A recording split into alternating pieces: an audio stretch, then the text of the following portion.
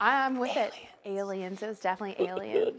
Good morning, everybody. Welcome back to AMHQ Early. I'm meteorologist Jordan Steele. And I'm meteorologist Felicia Combs. Let's take a look at what's happening with the weather around the nation. Yeah, let's do it. As you see, we have one big front that's moving offshore and another one coming in this morning. It does look like we've got some wet weather early on, especially for the northern tier. Anyone around the Great Lakes, you got some lake effect rain that'll be hanging around today. And it's going to get cold across the upper Midwest tonight. We've got some freeze warnings going into effect. That's right. For tonight. And then flood concerns, big flood concerns for South Florida. You've got that frontal boundary that's just lingering over your neck of the woods, and a tropical entity just to the south feeding into that. Yeah, we're not done with hurricane season yet and not done with these fires, sadly. That fire danger remaining high out west. Yeah, let's go back over to Florida, though.